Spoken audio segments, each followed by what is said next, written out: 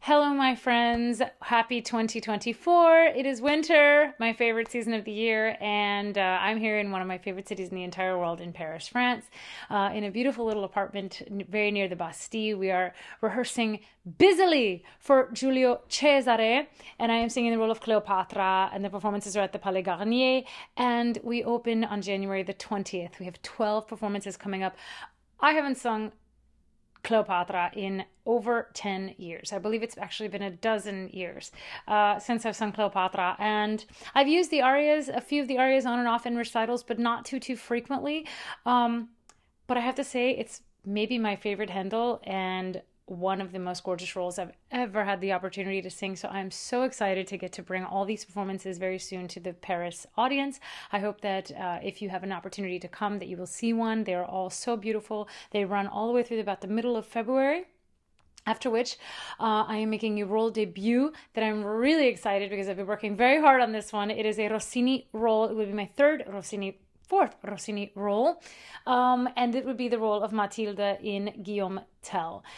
This would be my first French Rossini part. I have sung Rosina and Barbiere, I have sung Fiorilla in in Italia, and I have sung the role of Adina, the one-act opera by Rossini at the Pesaro Rossini Opera Festival. But this is going to be a role debut for me, the role of Mathilde in Guillaume Tell, and it is a short role by all counts if you think about it compared to the other parts in the opera. It's a very long opera. It's a 5-act, grand opéra français, and it's long, but my part is actually not that long.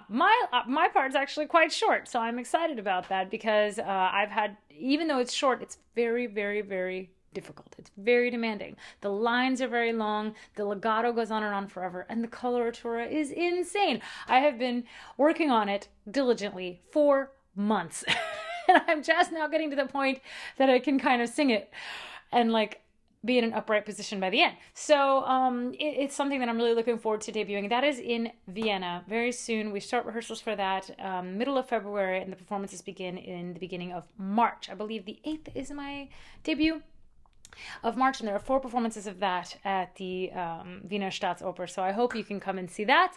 That is something that I'm very much looking forward to once again, because I did record Mathilde's first aria Sombre Forêt for my French bel canto album, and that was very well received. Of course, I'm grateful to everyone who continues to buy the French bel canto albums. We are selling them like hotcakes. They are incredibly popular. I'm so grateful that it has been so well received, because it was a very important project for me to record bel canto in the French language, which is something that is near and dear to my heart.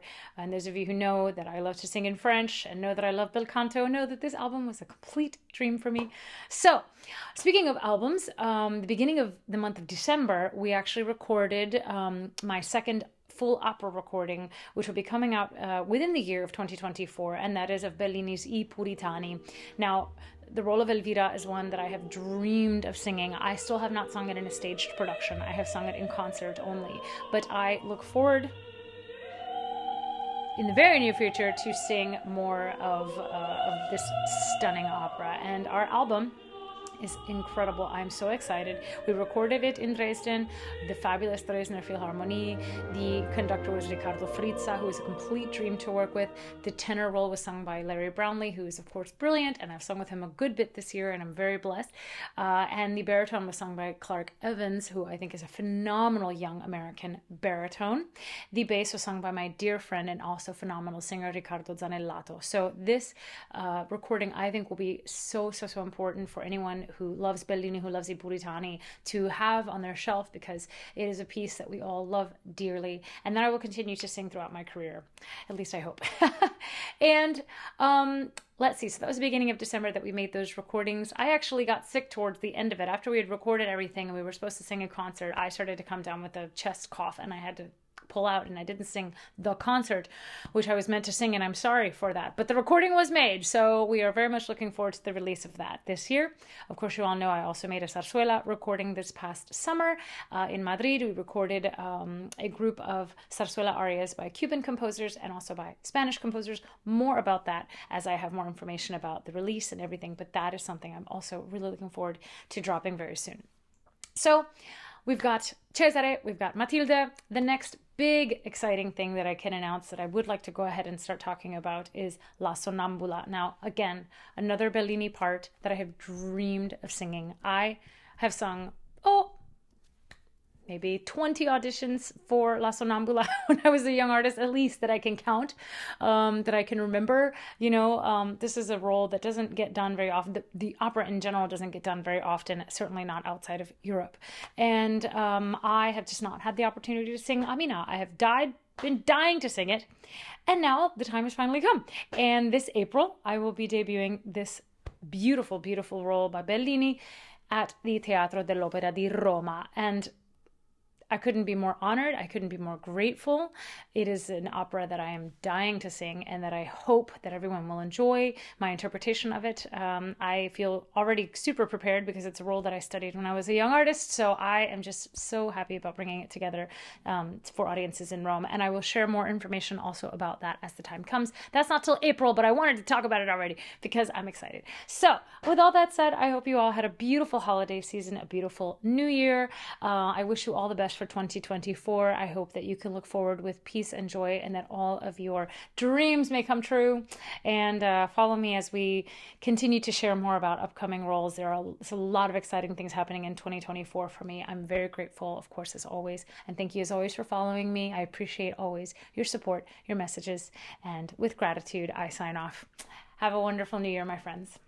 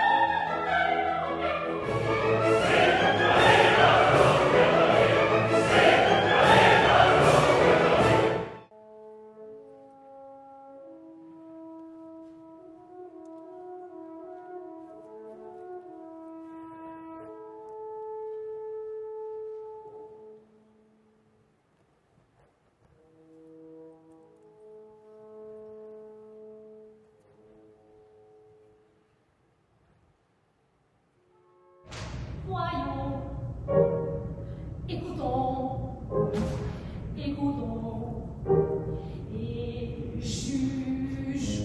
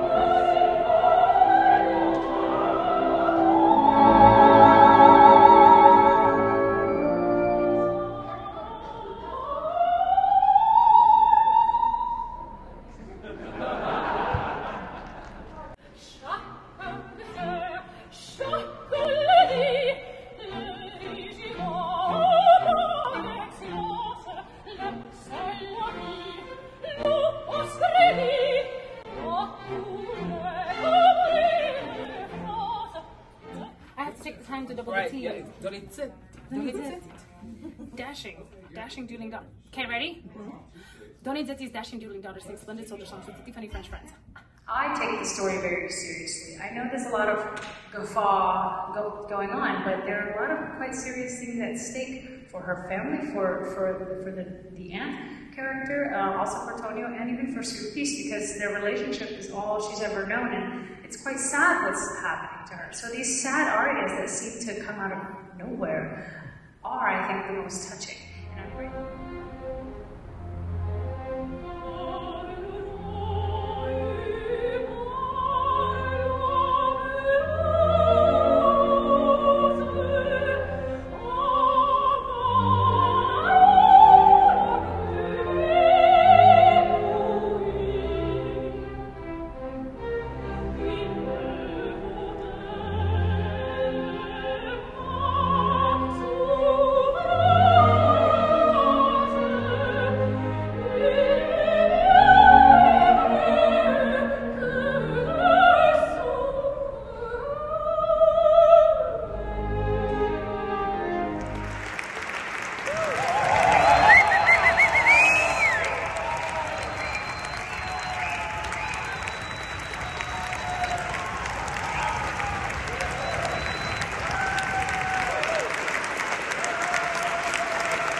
Wow, thank you so much for selecting our wonderful album, French Bel Canto, for the winner in the solo recital category this year at the International Opera Awards. I'm so grateful.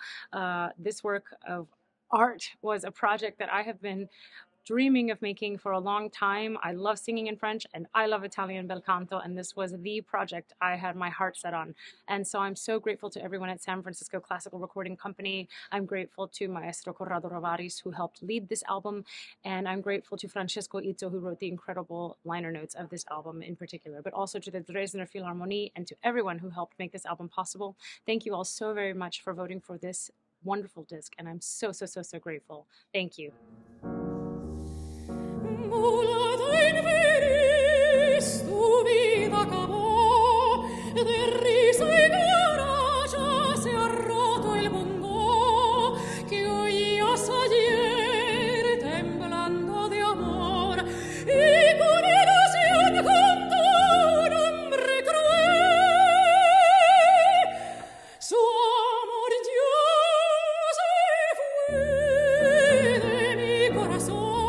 I definitely had a very rich musical home. We had not only classical music, my mom also played the piano, and I played the flute. I grew up playing flute for many years, and I studied and, of course, listened to a lot of classical music. But also, my family is from Cuba, and so we had a ton of Latin music at home that we would dance to and we would sing along with and harmonize because we all could sing. And, you know, I think having a Latin background means that music is part of your everyday life just naturally.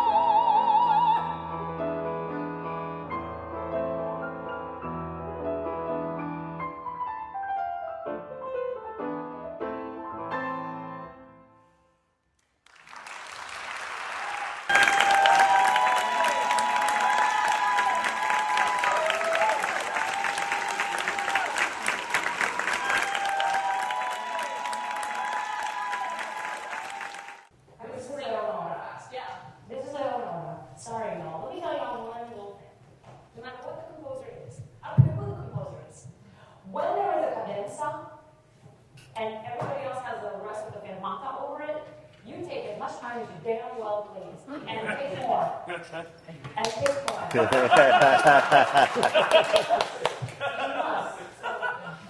Sorry, if you're a soprano, and this is Trovatore, and this is your aria that you come out and sing, and you're establishing yourself as the character, it is a sense of nobility that you give to the character every time you stop and you take charge, because it gives you complete control as a soprano.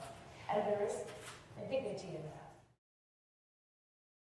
Good evening. We're here at the Mahalia Jackson Theater in New Orleans, Louisiana, rehearsing for Friday's concert with the New Orleans Opera.